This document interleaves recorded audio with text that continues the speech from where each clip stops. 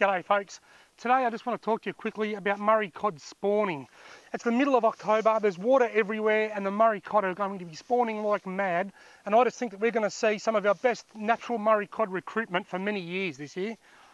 Now, Murray cod, in the winter, the big female Murray cod, they grow their eggs inside their stomach like a pregnant lady.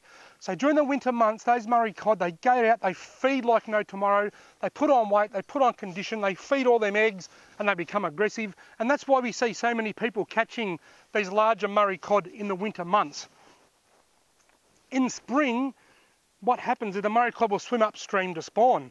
The reason being, and I'll go into this a bit more in detail in a few moments, but the reason being, they'll swim up, they'll drop their eggs, the eggs will float back down, feeding off their yolk sac until they're big enough to feed by themselves, and by that stage they should have floated back down to where they started. So how does it all work? Let's get into a bit more detail. Righto, so as I stated, during the winter months, the Murray cod will feed a lot and put on a lot of weight and fatten up them eggs and grow the eggs inside her.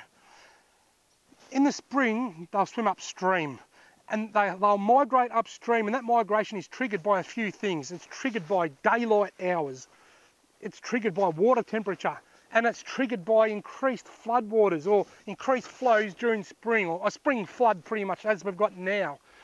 So what happens is the Murray cod swim upstream, the males look for a female and they pair up, similar to what trout do. And what they then do is they'll swim around and look for a suitable spot to create a nest, what's called a nest. Now when they find a spot, they might find a hollow log, they may find an undercut clay bank, they might even find a couple of big rocks and hide in amongst the rocks out of the current. But the female will go in there, use her fins and clean the surface, and we'll call that the slate. We'll say they like to call it a clean slate, just for the purpose of this video. She'll create a clean slate with her fins. Then they'll sit there until conditions are optimal. Then the female, when she's ready, she will drop the eggs onto that clean slate, whether it's in a log, under the rocks, under a clay bank or whatever. Those eggs are very sticky and tacky and they will stick to that clean slate. And then the female cod's job is done. She will swim back downstream almost to the exact same log that she started from before she started spawning. Now, the male Murray cod will then move over the eggs. He will squirt sperm all over them eggs and fertilise them and make them fertile, ready to hatch, and then he'll guard them. He will swim over them with his fins like this, brushing any algae and slime or anything off them that may form and choke the eggs. He will just hover around the nest and he will chase away predators, because those Murray cod eggs are in hot demand. Just about every fish species in the river wants them. The crayfish and yabbies will even eat them. So will the redfin, the trout, the yellow belly, the macquarie perch, everything, the little Murray cod, the trout cod. Anything that can get their hands on them eggs will eat them eggs.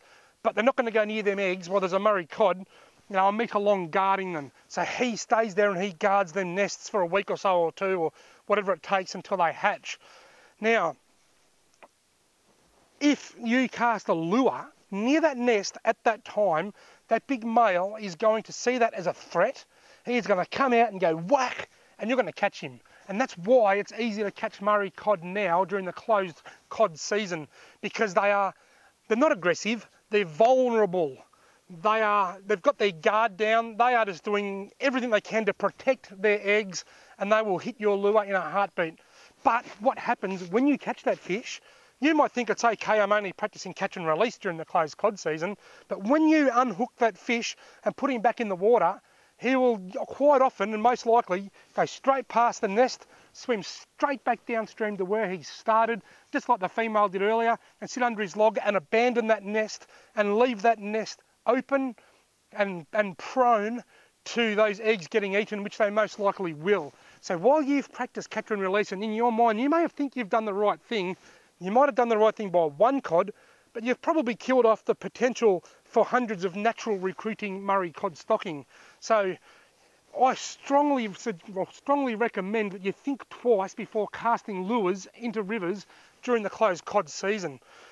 The female, if you hook her when she's up over the nest before she lays her eggs early in the spring, she will quite often, the stress and the trauma from being hooked will cause her to swim back downstream, sit under the log there she came from, and reabsorb those eggs then the male will probably swim back down as well, I guess, and they won't spawn at all.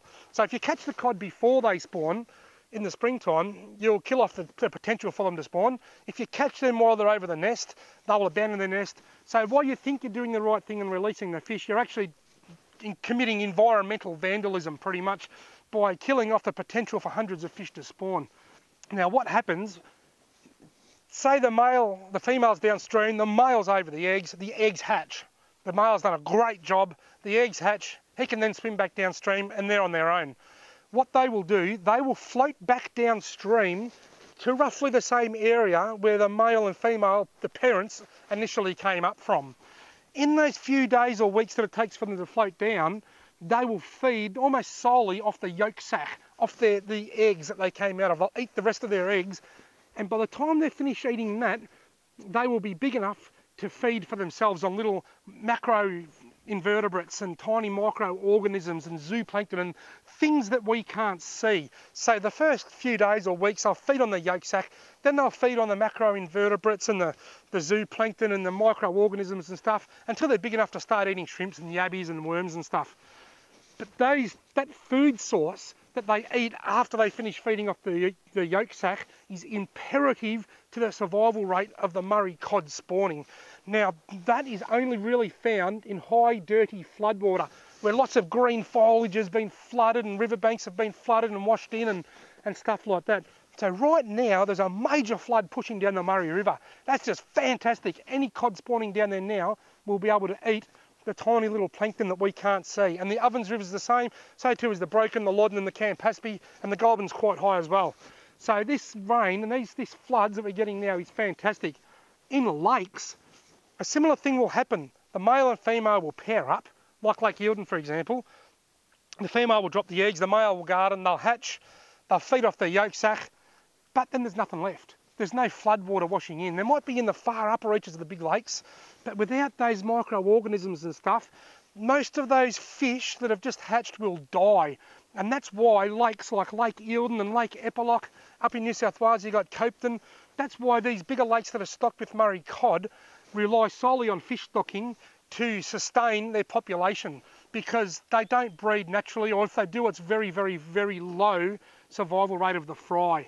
For this reason, and the reason that I stated about the fishing nests, I highly recommend that people fishing in rivers where cod can breed, avoid using lures. Don't think it's okay to go and chase a Murray cod because you're only going to practice catch and release anyway. That's going to do a lot of damage. Try and avoid catching cod at all costs in rivers.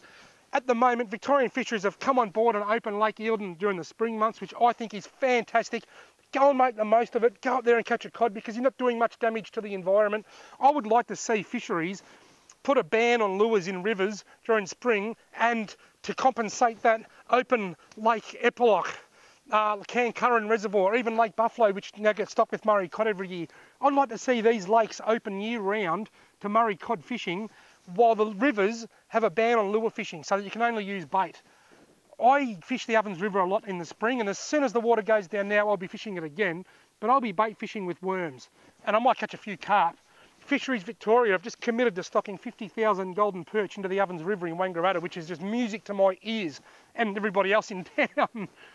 In the next few years, we might get a few yellow belly, but I won't even target them with a lure until December because I don't want to catch a Murray cod. Using worms for bait, just on a bank or a little shrimp, you may still catch a cod. Usually it's got to be 2 to 3 kilos before they're big enough, or 50 to 55 centimetres before they're big enough to spawn. And the majority of the cod that I catch on worms in the spring are only little baby ones. So I don't catch very many. I'm not going to lie, I caught a 70 centimetre a couple of years ago and I was disappointed, but I also seek comfort in the knowledge that I've caught one spawning cod just by fishing with worms in the Ovens River in about the last 10 years. Had I floated down in my kayak casting lures, I would have done a lot of damage to the system. So there we go, folks. Make the most of Lake Eildon during the spring because the cod can still be very aggressive and you're not going to do any damage to the environment when you catch them. Hopefully Victorian fisheries will one day open other lakes to Murray cod fishing because I think Lake Eildon's been very successful this year. And hopefully one day they'll ban lure fishing in the rivers in the springtime, but I don't know whether that's going to happen anytime soon. But for now, I'm just waiting for the floodwaters to go down. I'm going to go down the Ovens and drown some worms and buy my time until December comes, and I just can't wait to go cod fishing again. So check out the Native Fish Australia website, because that's where I've got a lot of this information. Try and avoid catching cod in rivers until December, and make the most of the lakes that are open for cod fishing, which at the moment is just Lake Eildon. Thank you for watching.